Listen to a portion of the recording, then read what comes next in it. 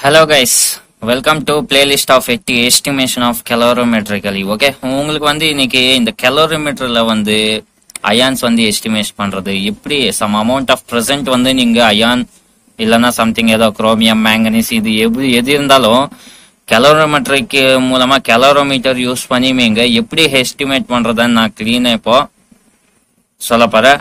Just watch it. Okay, இப்போ வந்து நமக்கு வந்து ஒரு heading estimation of ion calorimetrically. ஏன் பாருங்க, to estimate the weight of ion present in the given ferric solution. நம்மகிட்ட இருக்கிற ferric solution வந்து அந்த ferric solution வந்து நம்ம தான் prepare பண்றோம். Estimate the weight of ion present in the given ferric solution. ஓகேவா? procedure பாருங்க. Step 1 பாருங்க.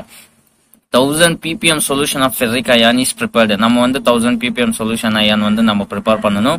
நீங்க பாத்தீங்கன்னாக்கா அந்த 1000 ppm வந்து நீங்க எப்படி prepare பண்ணனும்னா 0.864 gram of ferric alum எடுத்து 100 ml beakerல போட்டு அதுல வந்து 10 ml water add பண்ணி ஹீட் பண்ணனும். ஹீட் பண்ணும்போது அது என்ன ஆகும்னா அது நல்லா ஹீட் பண்ணும்போது நல்லா டிசால்வ் ஆயிடும். ஓகேங்களா? நல்லா டிசால்வ் ஆயிடும். அதுக்கப்புறமா இது இப்போ இந்த சொல்யூஷன். இப்போ இந்த ஸ்டெப் 2 பாருங்க. இந்த டிசால்வ்டு கிளியர் சொல்யூஷன் வந்து நீங்க என்ன பண்ணணும், நல்லா கோல்ட் பண்ணணும். நல்லா கூல் பண்ணிட்டீங்கன்னா அதுல வந்து ஒரு 10 ml டைலூட் H2SO4 போடணும். 10 ml டைலூட் H2SO4 போட்டு ஒரு ஸ்டாண்டர்ட் ஃபிளாஸ்க்கு 10 ml டைலூட் H2SO4 போட்டு இருக்கிற சொல்யூஷன் வந்து ஸ்டாண்டர்ட் ஃபிளாஸ்க்கு கிளியரா டிரான்ஸ்ஃபர் பண்ணிடணும். ஸ்டாண்டர்ட் ஃபிளாஸ்க்கு கிளியரா டிரான்ஸ்ஃபர் பண்ணும்போது ஒரு 10 ml சொல்யூஷன் மீதி இருக்கிறது மட்டும் இவ்வளவு இருக்கும். மீதி ரிமைனிங் சொல்யூஷன் இந்த மார்க் இருக்கிற வரைக்கும் ரிமைனிங் சொல்யூஷன் வந்து வாட்டர் ஆட் பண்ணிடணும். வாட்டர் ஆட் பண்ணி நல்லா 100 ml பீக் இது ஸ்டாண்டர்ட் ஃபிளாஸ்க் இது வந்து 100 ml மேக்கப் பண்ணிடுறோம். ஓகேங்களா? இப்ப ஸ்டெப் 3 பாருங்க. இந்த மேக்கப் பண்ணிருக்கிற இந்த சொல்யூஷன் இப்ப நம்ம கிட்ட இருக்கா? இந்த சொல்யூஷன் வந்து இப்ப நம்ம 10 ml அந்த டைலூட் H2SO4 போட்டு அதுல எல்லாம் மேக்கப் பண்ணதுனால இவ்வளவு சொல்யூஷன் வந்திருக்கு. இப்போ இது 100 ppm சொல்யூஷனா மாறிடுச்சு. இந்த 100 ppm சொல்யூஷன் என்ன கணக்குன்னா 10 ml to 100 ml மேக்கப் பண்ணிருக்கிறோம். அப்போ கண்டெய்னிங் 1, இப்போ இதுல வந்து 1 milligram in 1 ml 1 milligram வந்து 1 ml இருக்கும். அதனால நமக்கு வந்து இந்த 100 ppm சொல்யூஷன் சொல்றோம். ஃபர்ஸ்ட்ல வந்து நம்ம சொல்யூஷன் வந்து 1000 ppm தானே பண்ணோம். அதுக்கப்புறமா தான் 100 ml வந்து மேக்கப் பண்ணோம். ஓகே, இப்போ நம்ம இந்த சொல்யூஷன் வந்து பாயிலிங் டியூப்ஸ் ஒரு 5 பாயிலிங் டியூப்ஸ் எடுத்துக்கிறோம். இந்த 5 பாயிலிங் டியூப்ஸ்ல வந்து ஒன்னுத்துல வந்து 1 ml சொல்யூஷனு, அதுக்கப்புறமா இன்னொன்னுல வந்து ஒரு 2 ml இந்த சொல்யூஷனு, இன்னொன்னுல 3 ml, இன்னொன்னுல 4 ml, இன்னொன்னுல 5 ml. ஏன் இப்படி 1 ml 2 ml 3 ml 4 ml add பண்றோம்னா நம்ம அடிஷனா இந்த ரியேஜென்ட் ஆட் பண்றோம்ல, KCN பொட்டாசியம் தியோசைனைடு. இந்த KCN ஆட் பண்றோம். அதனால இதோட கலர் வந்து வேரி ஆகும். இப்போ ஃபர்ஸ்ட் இதோட கலர் வந்து பிளட் ரெட்டா இருக்கும்னு வச்சுக்கோங்க. பிளட் ரெட்டா இருக்கும். அதுக்கப்புறமா இந்த 2 ml சேர்ந்து இருக்கிறது வந்து இன்னும் கொஞ்சம் நல்லா ரெட்டா இருக்கும். இது இன்னும் நல்லா ரெட்டா இருக்கும். அந்த மாதிரி இது லைட் ரெட், இது டார்க் அப்படியே டார்க்கா போகும்.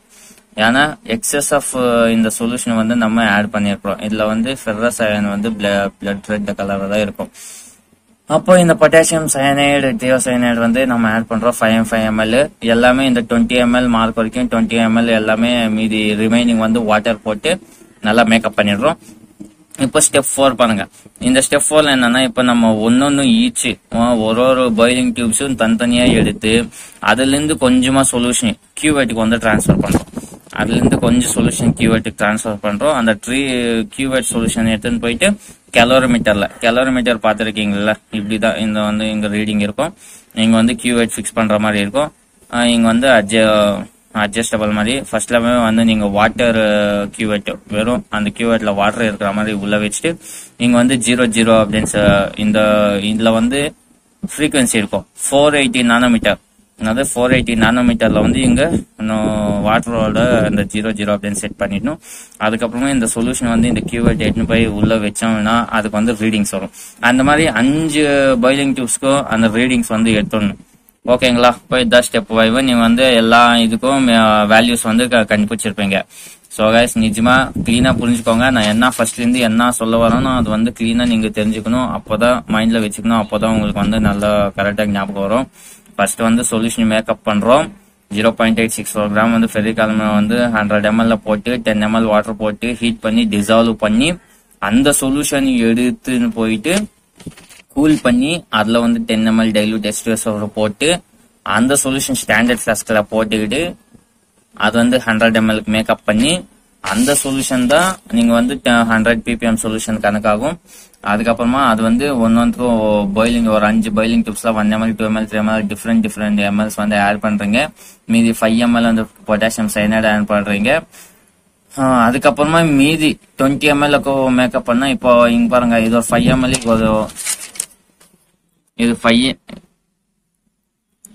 இது 5 ml இது ஒரு 1 ml 6 ml ஆயிடுச்சுன்னா மீதி வந்து 14 ml வந்து வாட்டர். புரியுதா? அப்போ இங்க 5 ml இது 2 ml 7 ml ஆயிடுச்சு, மீதி 13 ml வந்து வாட்டர். இந்த மாதிரி டிஃப்ரெண்டா ஆட் பண்ணிட்டு மேக்கப் பண்ணி வச்சுக்கணும், நல்லா ஸ்டிர் பண்ணி. அதுக்கப்புறம் ஸ்டெப் 4 தான் ஒன்னொரு பாயிலிங் டியூப்ல கொஞ்சம் கொஞ்சமா கீவேர்ட்ல எடுத்து நீங்க மெஷர் பண்ணணும் வேல்யூஸ். ஸ்டெப் 6 தான் இப்போ த கிவன் ஃபெர்ரிக் அவங்க வந்து திரும்பி ஒரு அன்னவுன் சொல்யூஷன் தருவாங்க. அந்த அன்னவுன் சொல்யூஷன் வந்து மேடப் பண்ணி 100 ml மேக்கப் பண்ணிட்டு அதுல வந்து ஒரு 4 ml சொல்யூஷன் எடுத்து ப்ரிப்பேர் அவுட் பண்ணி பாயிலிங் டியூப்ல போட்டு 5 ml அதே மாதிரி கேசியன் சொல்யூஷன் திரும்பி 20 ml வந்து மேக்கப் பண்ணிட்டணும். அதுக்கப்புறமா இந்த சொல்யூஷன் திரும்பி அந்த கீவேர்ட் கொஞ்சம் போட்டு ஆப்டிகல் டென்சிட்டி வந்து மெஷர் பண்ணிடணும். ஓகே, அதோட கிராஃப் பாத்தீங்கன்னா நீங்க கிராஃப் போடும்போது அதோட கிராஃப் இது பாருங்க, கான்சென்ட்ரேஷன் இன் ppm சொல்யூஷன். இங்க கான்சென்ட்ரேஷன் வச்சுக்கிட்டு இங்க ஆப்டிகல் டென்சிட்டி வச்சுக்கினா உங்களுக்கு கிராஃப் வந்து இப்படி ஸ்ட்ரைட் லைனா வரும்.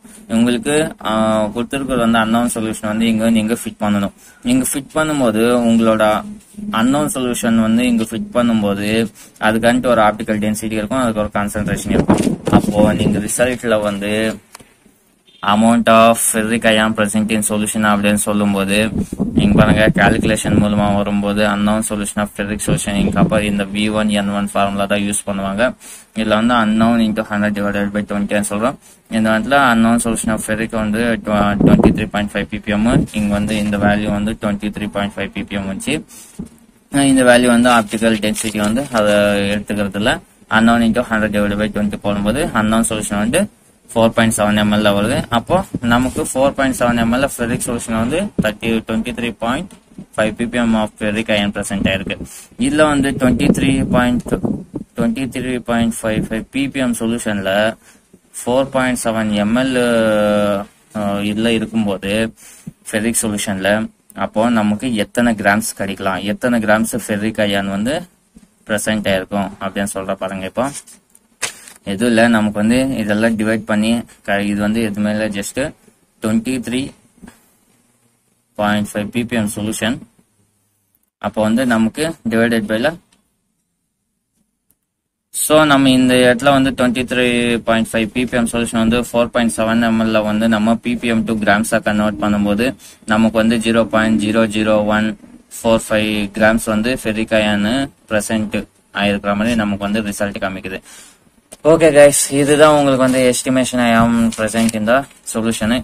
ஓகே, தேங்க்யூ ஃபார் வாட்சிங். நீங்க இதுக்கு மேல வந்து இன்னும் வேற வீடியோஸ் வந்து குரோமியம், மேங்கனீஸ் இதெல்லாம் எஸ்டிமேஷன் போட போறேன். கண்டிப்பா பாருங்க. என்னோட சேனல் வந்து நீங்க சப்ஸ்கிரைப் பண்ணிக்கோங்க, லைக் பண்ணுவாங்க. அடுத்த வீடியோஸ் வந்து உங்களுக்கு கண்டிப்பா தேவைன்னா. ஓகே, தேங்க்யூ, பாய் பாய்.